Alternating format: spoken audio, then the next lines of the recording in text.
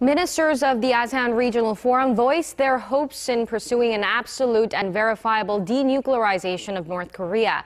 South Korea's foreign ministry says the top diplomats made the call during the 10-member ASEAN meeting held in Kuala Lumpur on Thursday. Foreign ministers pointed out the importance of keeping peace and stability within the region while expressing concerns over the North's ballistic missile launches.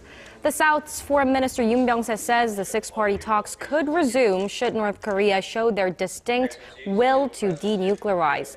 Pyongyang has called for an unconditional resumption of the six-party talks since its most recent nuclear test in 2013, but both the South and the U.S. have said the communist state must first show its commitment to ending its nuclear programs.